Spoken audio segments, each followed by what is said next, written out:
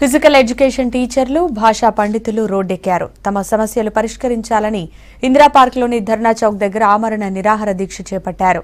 ప్రపంచ తెలుగు మహాసభల్లో సీఎం ఇచ్చిన హామీలను నెరవేర్చాలని డిమాండ్ చేశారు. వీరి దీక్షకు మాజీ MP Konda Vishweshwar Reddy, are Krishnaiah, ఎమ్మెల్సీలు రామచంద్రరావు, నర్సిరెడ్డి, ప్రతిపక్ష నేతలు సంఘీభావం తెలిపారు.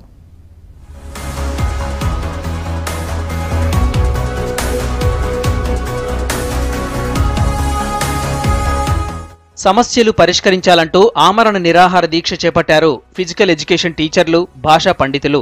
2009లో అప్పటి ప్రభుత్వం విడుదల చేసిన జీవో నెంబర్ 11, 12లను రద్దు సవరించాలని అనేక ఉద్యమాలు చేశామంటున్నారు పీఈటీలు.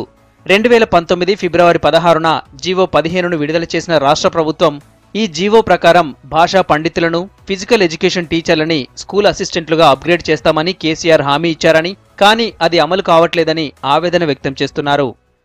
సంవత్సరంలో జీవో 17-18 ఇచ్చి అది అమలు కాక దానికి కోర్టు అడ్డంకులు చెప్పడం వల్ల అమలు కాకపోవడం, దాని తర్వాత మళ్ళీ 2019లో మళ్ళీ జీవో 15 ఇచ్చి మళ్ళీ అది కూడా అమలు కాకుండా ఈనాడు వేలాది మంది పండితులు, పీఈటీలు నిరాశకు గురై పదోన్నతి లేకుండా చాలా వ్యయప్రయాసాలకేర్చి ఈరోజు ఆమరణ దీక్షకు పూనుకోవడం జరిగింది. భాషా పండితులకు, పీఈటీలకు జీవో 11, 12 ద్వారా పదోన్నతిలో బాగా నష్టం జరుగుతుంది. ఆ జీవో 11, 12ను సవరించాలని కూడా అనేక మార్లు మరి రాష్ట్ర ప్రభుత్వాన్ని విన్నవించడం జరిగింది.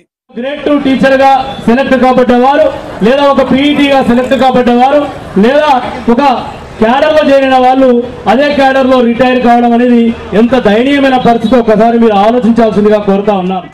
ఇక భాషా ఉపాధ్యాయులకి, పీఈటీలకి పూలమాలలు వేసి దీక్షని ప్రారంభించారు మాజీ ఎంపీ కొండా విశ్వేశ్వర్రెడ్డి. సీఎం కేసీఆర్ నియంతృత్వ పాలనపై అందరూ కలిసి పోరాడాలన్నారు. ఎన్నో ఉద్యమాలు చేసి సాధించిన తెలంగాణలో ప్రజలకి, ఉద్యోగులకి న్యాయం జరగట్లేదన్నారు కొండా విశ్వేశ్వర్రెడ్డి. మన తెలంగాణ మన చేతిలో ఉన్నది. అయితే ఉద్యోగాలు ఎక్కడ పోయినాయి, ఇంక్రిమెంట్లు ఎక్కడ పోయినాయి, అది బాధ్యత ఎవరు? నిజంగానే నమ్మక ద్రోహి అంటే డిక్షనరీలో పెట్టాలి.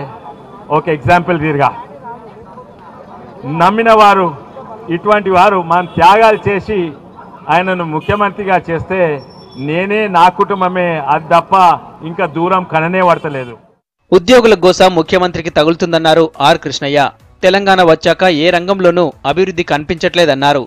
ఎమ్మెల్సీ రామచంద్రరావు ప్రజల సమస్యలు, ఉద్యోగుల సమస్యల పరిష్కారం కోసం పార్టీలకు అతీతంగా పోరాటం చేయాల్సిన సమయం వచ్చిందన్నారు. పీఈటీలు, భాషా పండితులు చేస్తున్న దీక్షకు తమ పూర్తి మద్దతుంటుందన్నారు నేతలు. భాషా పండితులకు, పీఈటీలకు ప్రమోషన్లు ఇవ్వడానికి ప్రభుత్వంకి ఏమైనా అభ్యంతరాలు ఉన్నాయా, అవరోధాలు ఉన్నాయా? చట్టపరమైన, న్యాయపరమైన, రాజ్యాంగపరమైన ఏ అవరోధాలు లేవు. కానీ ఉద్దేశపూర్వకంగా వాంటెళ్ళి టీచర్ పోస్టులు భర్తీ చేయరు, భాషా పండితుల పోస్టులు భర్తీ చేయరు, పీఈటీలు, ఫిజికల్ డైరెక్టర్ పోస్టులు భర్తీ చేయరు, అప్గ్రేడ్ చేయరు. ఏది చేయకుండా విద్యా వ్యవస్థను సర్వనాశనం చేసినటువంటి ఆలోచన, దుర్మార్గపు దుష్టపు ఆలోచన ఈ ప్రభుత్వానికి ఉందని చెప్పి మీ అందరు గుర్తు. మరి ఎందుకో ఈ ప్రభుత్వం మాటలకు మాత్రం దాని పక్షంలో ఉన్నామని చెప్తా ఉన్నారు, కానీ దాని విషయంలో ఎటువంటి చర్య తీసుకోలేదు. మిత్రులారా, చాలా బాధ అనిపిస్తుంది. ఈరోజు విద్యా వ్యవస్థ, విద్యారంగం తెలంగాణ వచ్చిన తర్వాత ఉపాధ్యాయులను రోడ్డు మీదకి తీసుకువచ్చిందంటే ఈ ప్రభుత్వముకు ఉపాధ్యాయుల ఉసురు తప్పకుండా తగులుతుందని చెప్పేసి కూడా మేము తెలియజేస్తాను. మిత్రులారా, సిపిఎస్ ను రద్దు చేసి ఓపీఎస్ ను పునరుద్ధరించాలన్నారు ఫిజికల్ ఎడ్యుకేషన్ టీచర్లు, భాషా పండితులు. ఐఆర్, పీఆర్సీని వెంటనే ప్రకటించాలని డిమాండ్ చేస్తున్నారు. 398 వేతనంతో సేవలందించిన ఉపాధ్యాయులకు ఇంక్రిమెంట్లు మంజూరు చేయాలంటున్నారు. దీంతో పాటు ప్రభుత్వ పాఠశాలలో ఖాళీలుగా ఉన్న పీఈటీ పోస్టుల భర్తీ పూర్తి చేయాలన్నారు.